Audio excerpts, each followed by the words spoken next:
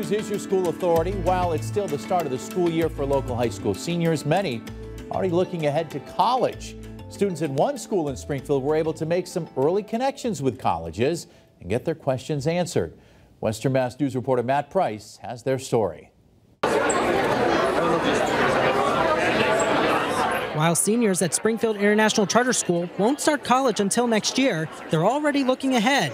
They began the admissions step a little early on Tuesday, and some already know what they want to study. I've been looking around for a lot of aerospace programs is what I want to do in my future. I have a huge interest in biology and studying in Boston. For the 10th time, admissions counselors from more than 60 colleges and universities stop by the school to discuss what they offer and help students navigate the admissions process. Among them, UMass Amherst and the University of Hartford. I think that they start school and they think they have a lot of time to begin that application process, which they kind of do, but I think it all catches up to them. It's a great opportunity for us to speak with some students about a little ways away from home, but not too far, and just, exposing them to the different opportunities that they have. Students spoke with several counselors about their interests and how to apply properly.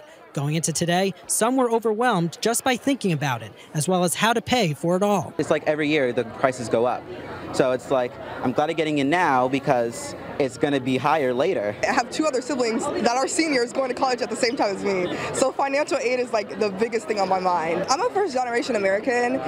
My family's from Nigeria, so we're really big on education. However, they are excited about their future. I'm going to have to learn some responsibility and some proper management, but I think I can do it and I'm ready to go to college. The dream college would be MIT, but that is one of the hardest ones because now you got to work hard your whole life and kind of like really put into it. So I think that would be like the best way to move forward.